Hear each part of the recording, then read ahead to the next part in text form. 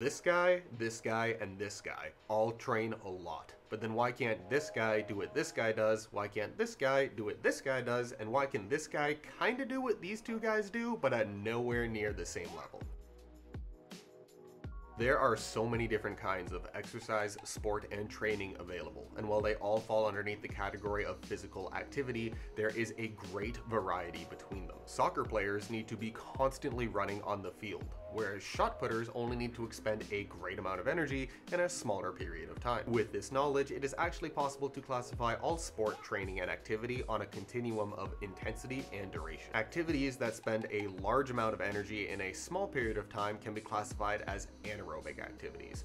Conversely, activities that expend less energy over a greater period of time can be classified as aerobic activities. In order to perform well within your chosen sport or activity, it makes sense to specify your training to whichever system the sport requires more. This is considered sport-specific exercise and basically what CSCS or Certified Strength and Conditioning Specialists do. But what is the real physiological difference between somebody who trains anaerobically versus somebody who trains aerobically? It has to do with bioenergetics, or the biological pathways used in order to supply the body with sufficient energy in order to complete whatever tasks you were trying to do. As a disclaimer, I'm not going to get super in-depth with the biochemistry of this video, namely because I find the details cumbersome and I'm just trying to give you the overall idea. The single most important molecule for the body for all things energy is called adenosine triphosphate, or ATP for short. Just about every cellular process requiring energy in our body is dependent on ATP availability. And because of our dependency on it, our body has developed multiple systems in order to have different methods of synthesizing ATP when it's needed. The first and most anaerobic of the systems is the phosphagen system. The phosphagen system is the fastest but least efficient producer of ATP. For that reason, it is the main contributor when the activity you are trying to complete is very short in duration but very high in intensity. Basically, any high intensity activity that is around 10 seconds or less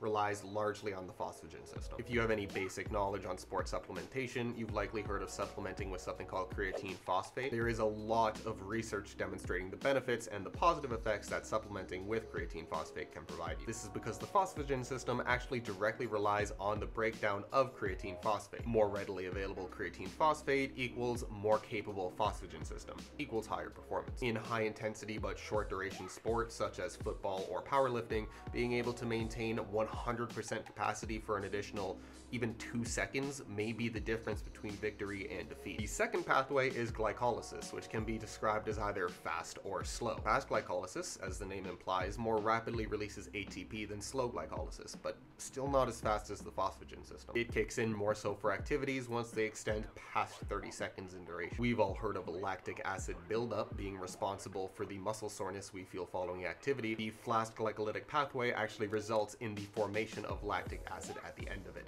If you're feeling that burn, it's likely because the fast glycolytic pathway was what your body was relying on, as well as not yet being adapted to that level of stress. Slow glycolysis is the first pathway to actually use the mitochondria within our cells. If you've taken a high school biology course, you've likely been given the meme level of trivia knowledge that the mitochondria is the powerhouse of the cell. This is partially accurate. Slow glycolysis is able to synthesize more energy than both fast glycolysis and the phosphagen system over longer periods of time. If you knew that, give yourself a pat on the back. You managed to absorb this information years ago thanks to the public education system. Glad it's working so well. I still had to teach myself how to pay taxes and invest, however, but who needs that? No, it's not relevant at all. The final pathway is the oxidative pathway. It is the most aerobic pathway that we have available to us. This is the pathway that we rely on for prolonged periods of activity, anything greater than 3 minutes in duration, or just being at rest. So if you've ever wondered what ultramarathoners and couch potatoes have in common,